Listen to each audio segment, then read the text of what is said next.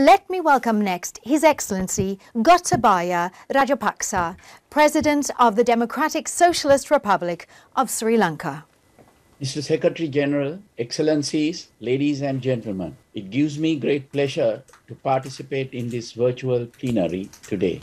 The pandemic has exposed weaknesses in global food systems that will only be worsened with climate change. It is therefore essential that all stakeholders work together to transform global food systems to be more sustainable, resilient, and inclusive. Sustainable food systems are part of Sri Lanka's rich socio-cultural and economic heritage. Our more recent past, however, saw increasing use of chemical fertilizers, pesticides, and weedicides that led to adverse health and environmental impact. My government took the bold step to restrict import of these harmful substances earlier this year. However, changing the mindset of farmers long accustomed to using chemical fertilizer has proven challenging. So too has the production of sufficient quantity of organic fertilizer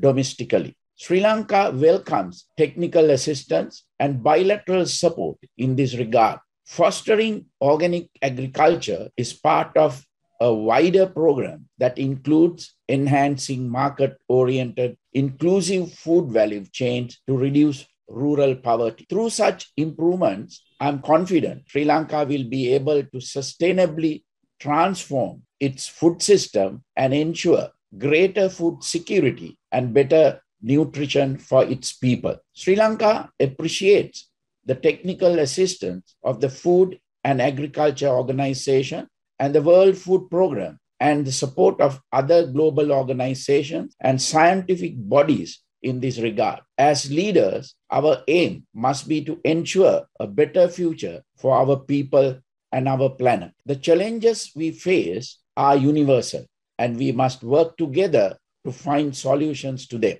I trust that today's summit will help facilitate the transformation of the global food system to one that can better foster the health of both humanity and our planet. Thank you.